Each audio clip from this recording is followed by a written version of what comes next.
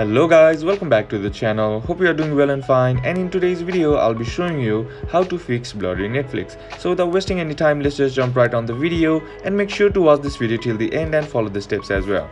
Now in order to fix the issue, the first thing that you need to do is open up your Netflix and then log into your account.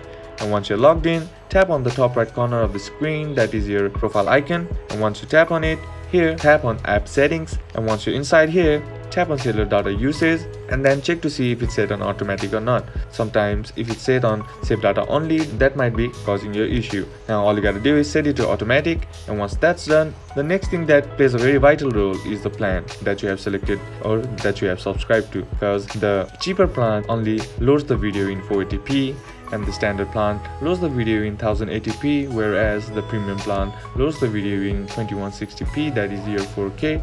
So check to see if your plan is in cheaper or standard, because that might be causing your Netflix to be blurry. So if you want higher quality, then simply switch or subscribe to the premium plan, and that should fix the issue. And now if that doesn't fix the issue, then what you can do is head over to your app store, and then on the search bar simply type in Netflix and then check to see if the app needs an update or not. Sometimes the older version also might be causing the issue that you are facing, so just update the app and try again, and that's basically how you can do it. And that's it for today's video guys. Hope this video was useful to you. Leave a like if it did, comment down below what the next video should be on, consider subbing to the channel. Thank you for watching. Bye bye.